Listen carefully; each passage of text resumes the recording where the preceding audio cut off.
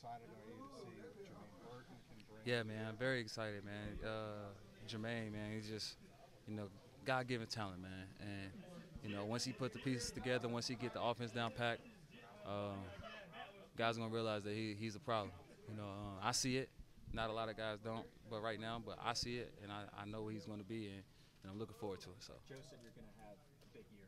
I'm sure you would agree with that, but what is your excitement about the relationship continues to develop between you and number 9?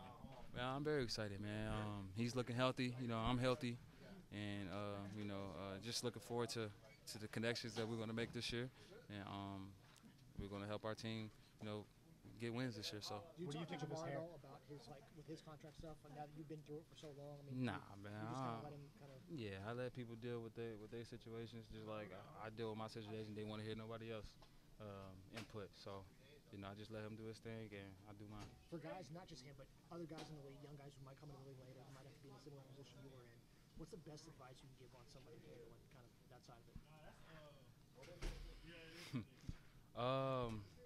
Man, times will be hard, but as long as you keep a positive attitude about everything, talks with your camp, and as long as everything's good with you and your camp, you'll be all right. Just keep working, keep grinding, and putting your best foot forward. What do you think of Joe's hair? It look like yours. So you love it? Yeah. If he like it, I like it. Hey. Thanks, Steve. Yeah, no problem.